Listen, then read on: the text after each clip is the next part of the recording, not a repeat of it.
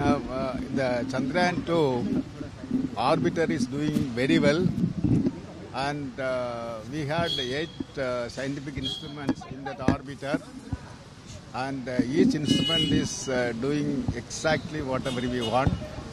And some of the pictures what we got, it was excellent, and it is going to do a greater amount of science.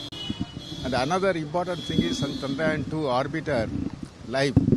Even though we planned for 1 year, in fact, because of a very optimum mission planning, we are able to get the 7.5 years lifetime. So we are going to get science for 7.5 years, not in 1 year.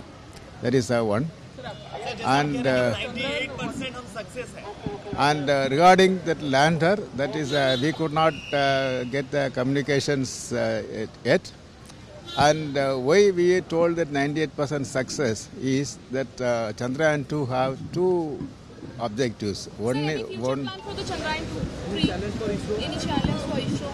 Now this I'll come to the point. That is in the 2 objectives, the science objective and another is the technology demonstration. Science objectives we met fully. Technology demonstration also we achieved almost near full. That's what we told, 98% success. And the discussion is going on the future plan, what to do like that. Nothing is finalized. ISRO's next mission is Konkani Chandrayaan again.